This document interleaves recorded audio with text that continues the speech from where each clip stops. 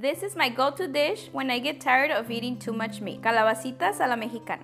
Start off by boiling 2 Roma tomatoes and 1 jalapeño for about 5 minutes. They're ready. I'm gonna transfer them into the blender along with 1 cup of the water. Add half of a small white onion, 2 garlic cloves, and salt. We blend. I set my pot on medium heat with some oil. Add half of a small white onion and 2 corns. I'm using fresh corn, and we fry for about 3 minutes. Now we're gonna add 2 Roma tomatoes and some black pepper. Cook until the tomato is mushy. It's been 3 minutes. We add the sauce, 1/4 teaspoon of oregano, and some salt. Set the heat to low, cover it up, and cook for 5 minutes. It's been 5 minutes. I'm gonna add the calabacitas, and I'm using 3 calabacitas. Cover it up and cook for 10 minutes. And now I'm gonna add 10 ounces of queso fresco. Cover and cook for an additional 3 minutes. It's now ready. Okay guys, moment of truth. Cheers. And there you have it, delicious calabacitas a la Mexicana.